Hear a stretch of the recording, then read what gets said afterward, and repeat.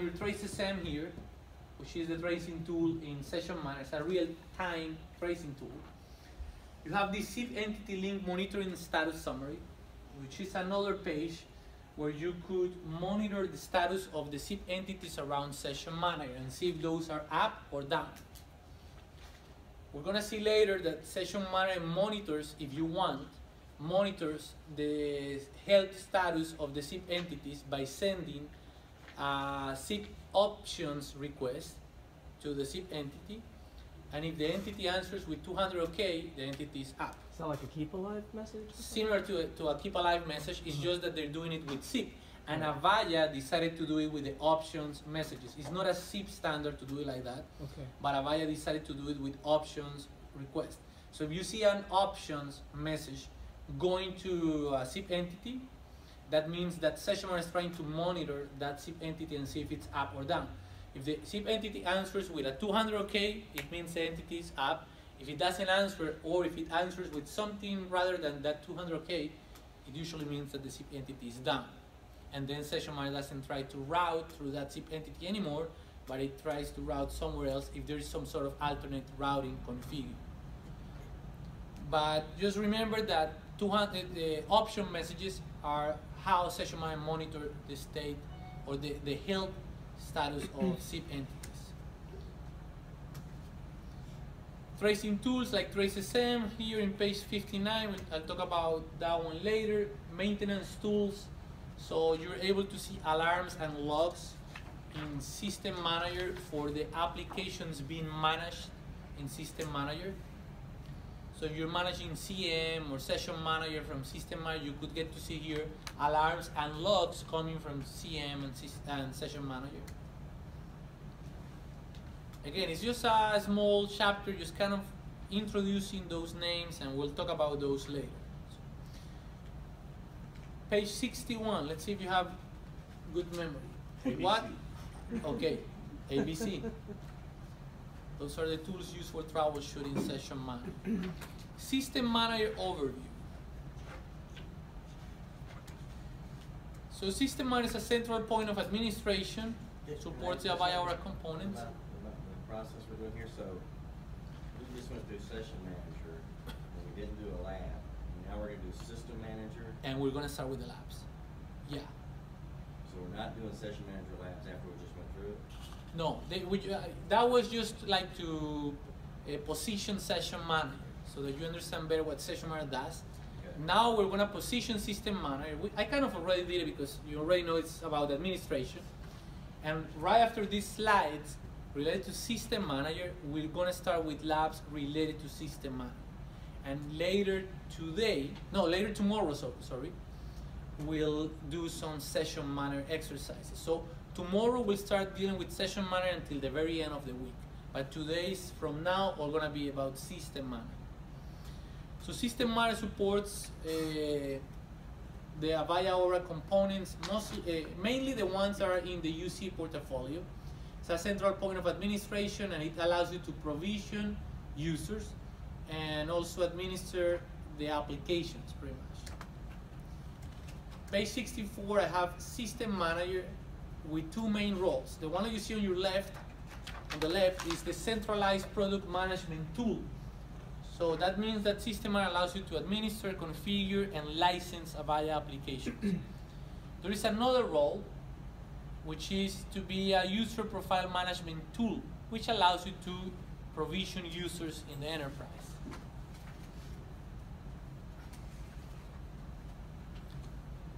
And create a central user profile for the users. Go to page 65. So without System Manager,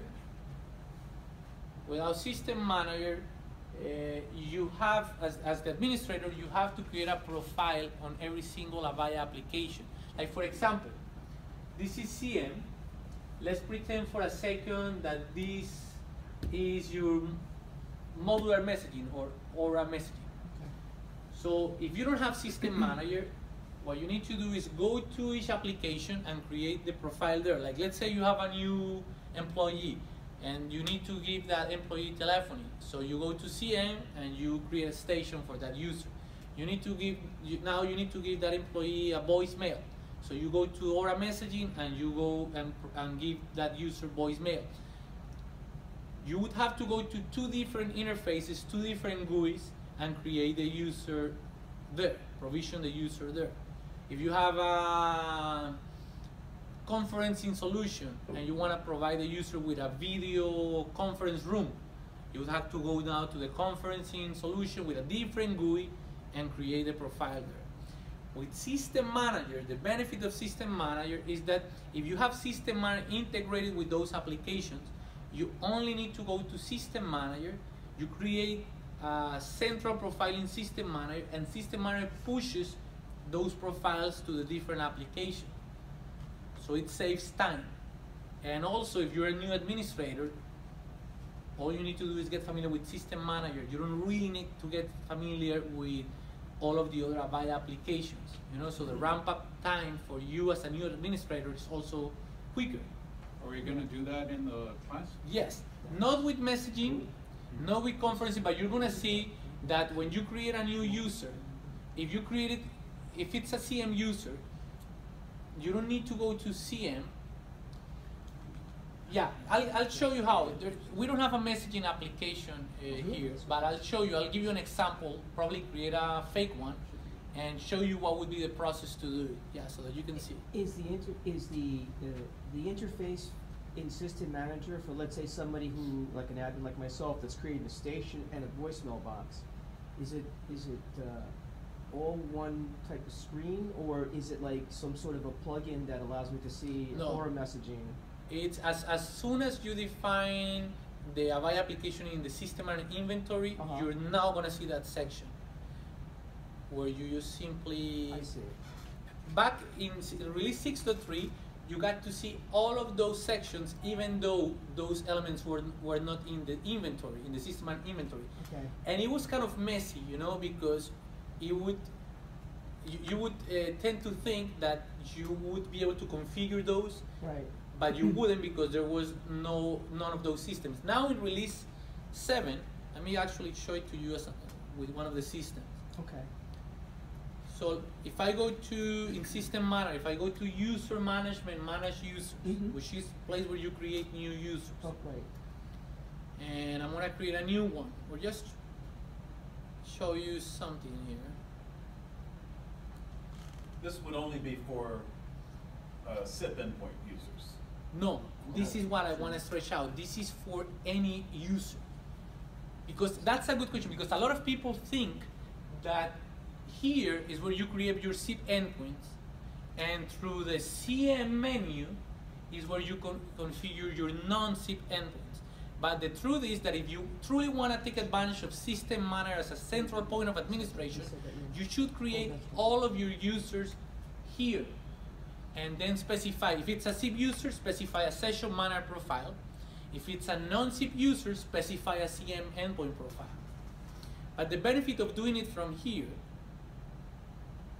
I'm gonna go to communication profile, and probably for some of you this is completely new, so it's okay. Let's just just try to see the most you can see from here, and then you'll get more familiar with these pages.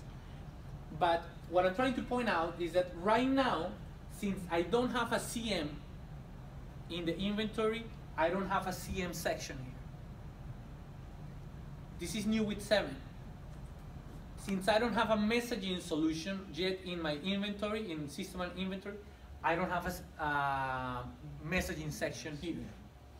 But later, if I add CM to the inventory and I add messaging to the inventory, you would see 2 sections here. So the benefit, if I get to see those sections, even if it's not a SIP endpoint, I would never configure a session manager profile that, which, by the way, notice that there is no session manager profile either, because there's no session manager in the inventory. You're going to be adding that one. But my point is, even if it's not a SIP endpoint, which wouldn't have a session manager profile, you could here associate to CM, associate to messaging, and let System Manager push those profiles to CM and the messaging application.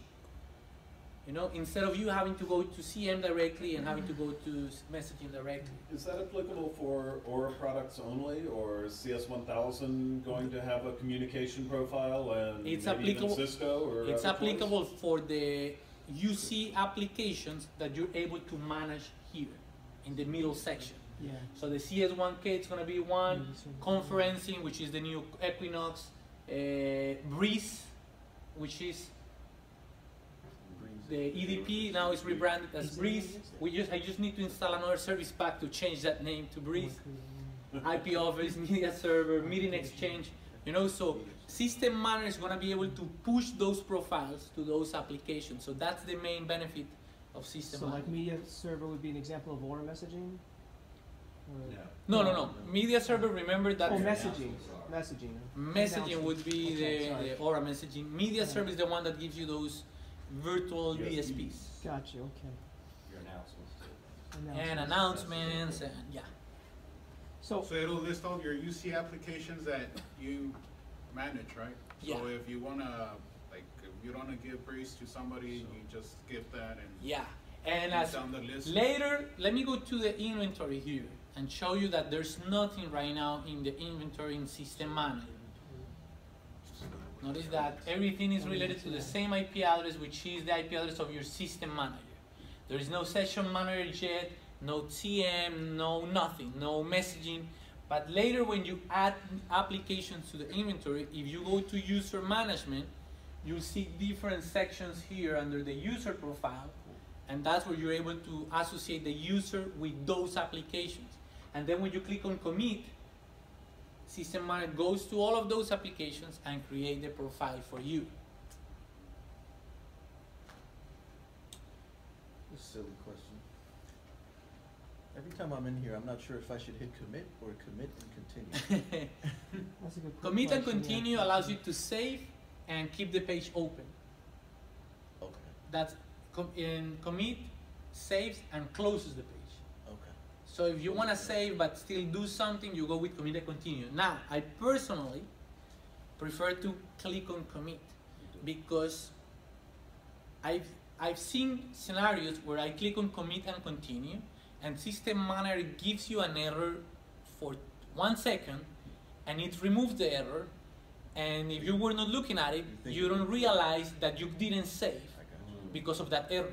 Oh, And you're thinking that you saved, right? And you actually didn't. So I actually prefer to click on commit, and I know that if the page closes, yeah. I actually save. Oh, You know. okay. Right. So I'm not sure if I was doing a better job with those error messages in 7. I would imagine they're doing a better job because things that in 6.3 there were some error messages that just pop out for a second and then they're removed from the GUI, and you never know if you actually save. Going back for a second on the like Aura messaging plugin, however you want to call it, how robust is that? Like, can you get all of the features and functionality that you can address to a user? Because we use the Aura messaging. We go in individually right now to the Aura messaging box, and there are separate submenus that allow you to how you present the messages: first, oldest, newest. All that stuff is available. Over Yeah, there? because what you do is create templates. Let me do something here right away. I'm gonna add a Aura messaging to the inventory, and it's gonna be a dummy one because I have no Aura messaging. So type it's messaging. Let's see if I'm able to add it. We just with a fake. Let's say this is Avaya Aura messaging. That's the name. And the node is just a fake node with a fake IP address. And let's see, attributes. This is gonna ask me for, let's just say it's a student.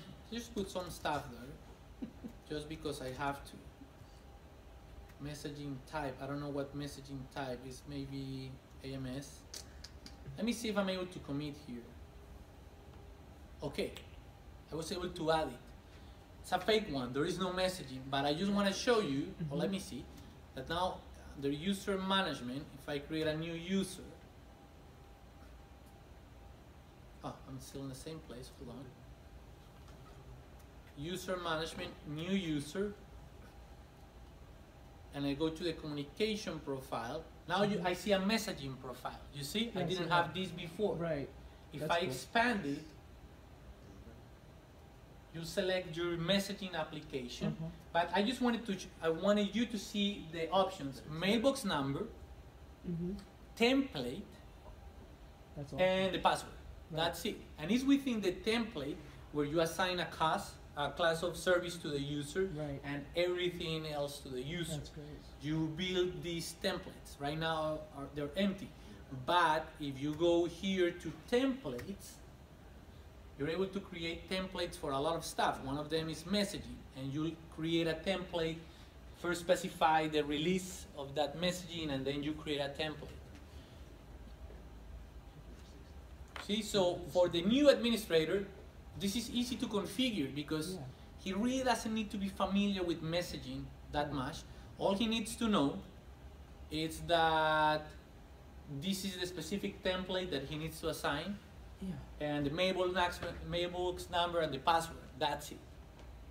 That's Same thing is going to happen with conferencing. You know, if it's a Avaya or a conferencing or meeting exchange, you're going to be able to easily great. provision the users with a profile there by doing something similar. Just probably it's going to be a conference room number and a password, and Right. that's it. Mhm. I'm going to actually remove that from your, I'm working in your lab right now, lab 1. I'm going to remove that one.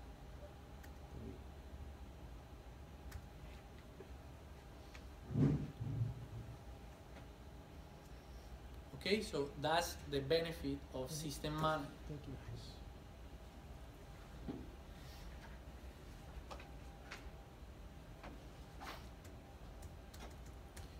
Okay, page 66.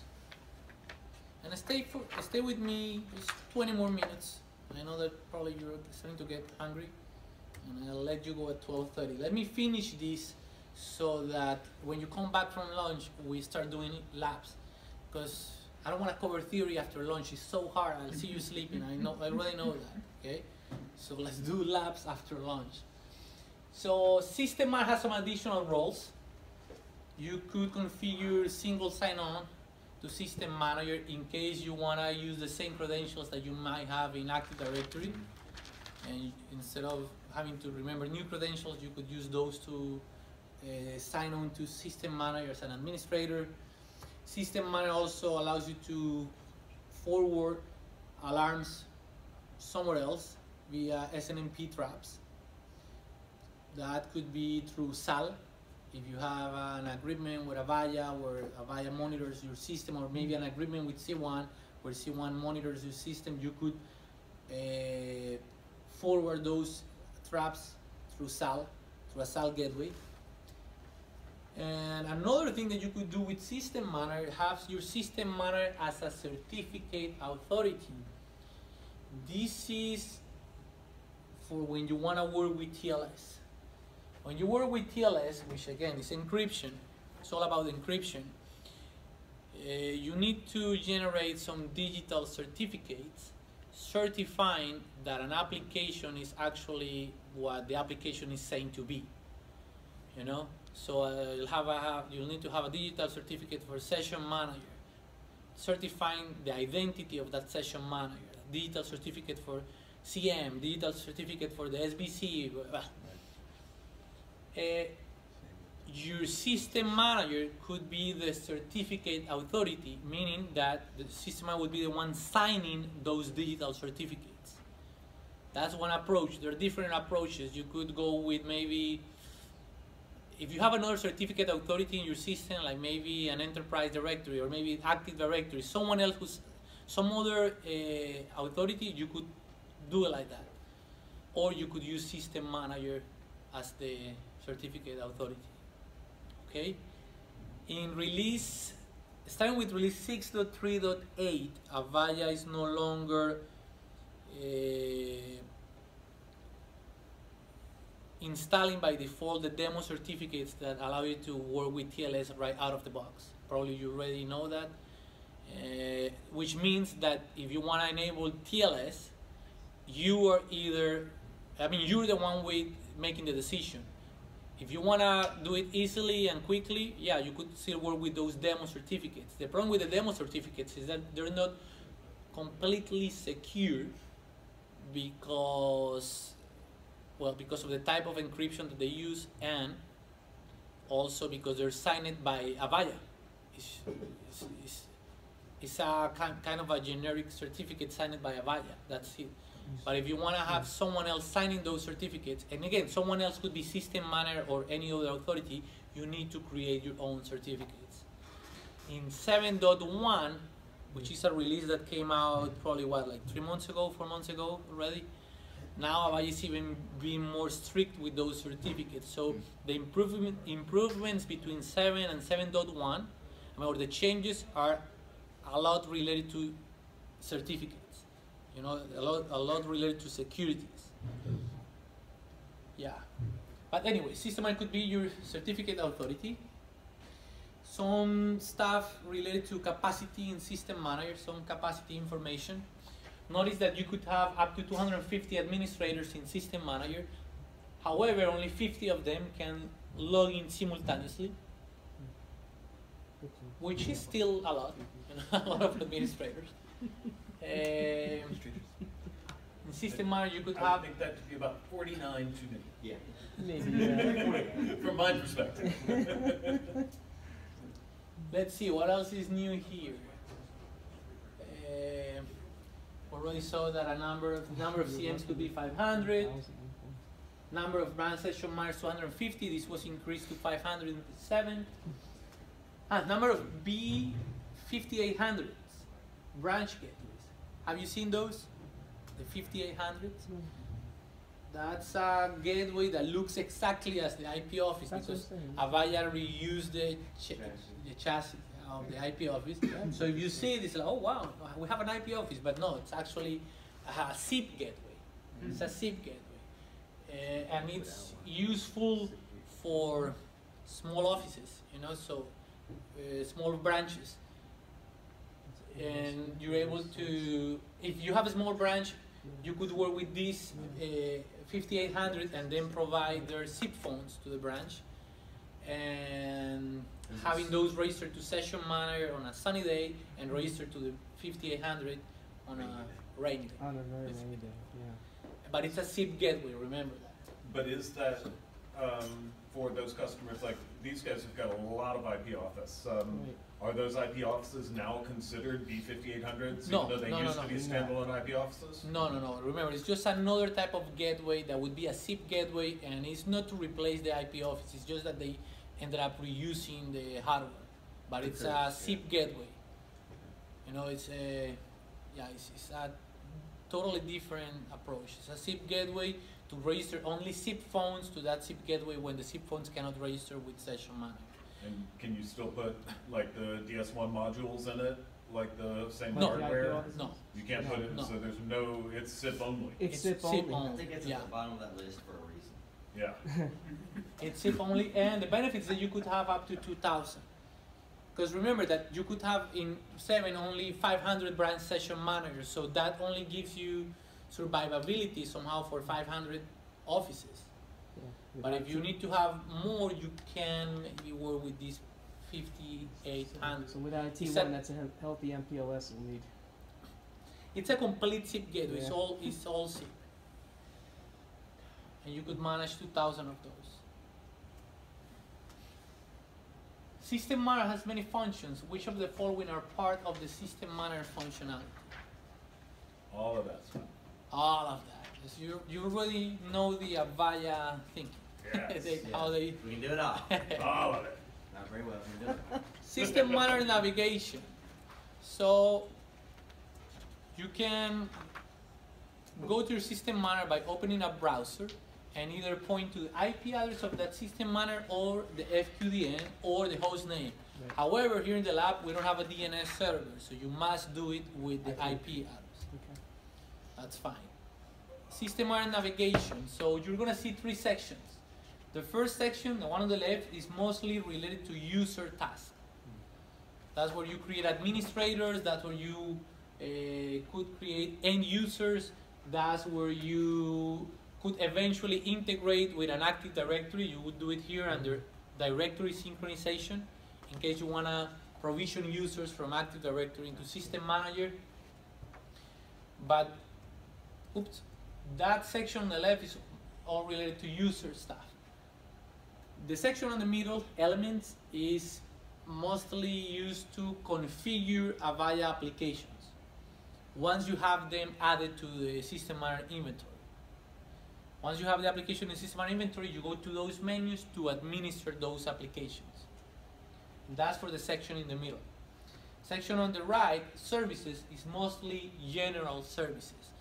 If you want to back up system manager, you do it there. If you want to license applications, you do it there. If you want to add applications to the inventory, you do it there. I'll go through some of those menus later, okay? Because the elements are there regardless of whether they're in your inventory, right? Yes, Okay. yes. Yeah.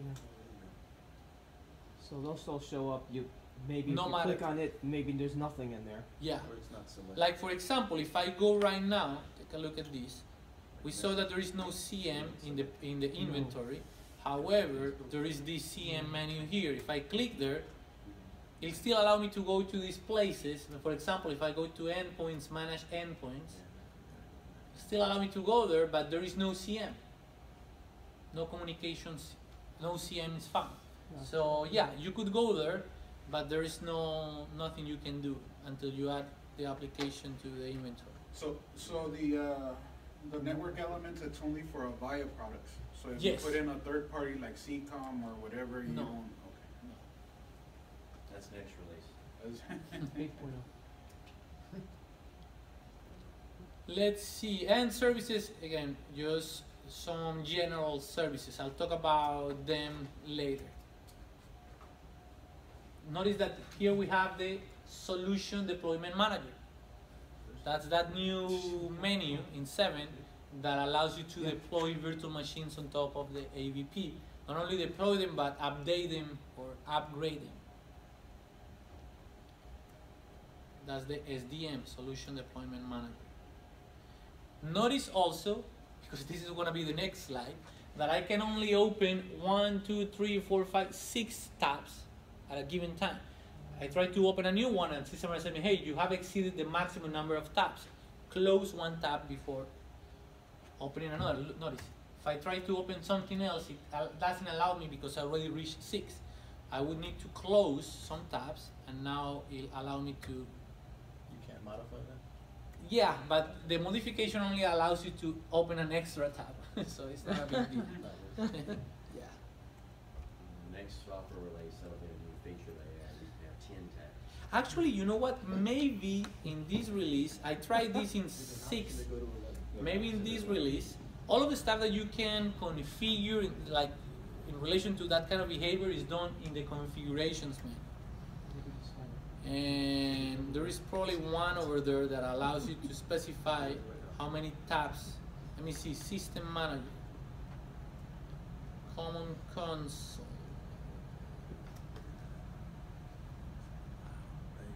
There you go. It says 5. It's 6 because it's including the home tab. Sure. Let me see what would be the maximum here. 7. So actually 2 more tabs. You know, I guess what I'll say, if they're out there, it doesn't make any sense at all that that's optional or restricted. This one here? Yeah. Yeah, I know. And why is that they don't set it to the maximum right away and they leave it closed? Yeah. I know. There must be a reason they don't want to say. But I completely agree with you. Hey, Nestor, going back to real quick to the certificates. Uh-huh. Is there any impact with, let's say, for some reason we allow a certificate to expire on a system, on a server, before we find out that, oh, you know, our certificate expired, we need to renew it. Is there any impact to Yeah, services? tremendous. There's no service. There's no service. No service. Yeah. So The application- It's an S1 incident with Converge 1 and Panic. panic mode. mode. Okay. Yes. So Yeah. are we warned, or is that something that Usually is that system shoot manager out? warns you and saying, hey, yeah, Okay. yeah. That's yeah. the phone call that comes from the cell Normally phone those and not from the certificates, phone when phone. system manager Right. certificate authority, last for 10, 15 years. I got you. Oh, Okay? When you do it with system manager certificate authority. I got you. Okay, let's see. That's a PV. that's a cute one. See, Close for Remember, every time you browser click on a menu, you open a new tab. Remember that you could have by default up to 6 tabs, including home. Sometimes, depending on the menu, like for example, the user management menu, I'm in page 74 already, you'll see that there are tabs within tabs. And this is actually kind of nice because it allows you to have your information more organized. Like for example, you see that for a user, there is the identity tab. In the identity tab, you specify the user first name, last name, login name, all that kind of stuff. And then you move to the communication profile, where you specify how the user communicates. Back in the day, there was only one page, and it was so messy because it was a long, long page that you had to configure with all of these things that didn't make sense, you know. Anyways, now it's more organized and it's kind of nice. You may access the system interface using which of the following? All of the above. All of the D. above. D. People say that when Avaya says all of the above as an option, that's the option. That's the answer. Others say that if you don't know, you just go with C. You have more chance of getting it right. Okay, we're going to start with labs, and this is going to be the first lab. But let's go have lunch, and then we'll start with the first lab. Okay. What about 1 hour? You think 1 hour would be good enough? Let's try 1 hour today, and we'll see how that works.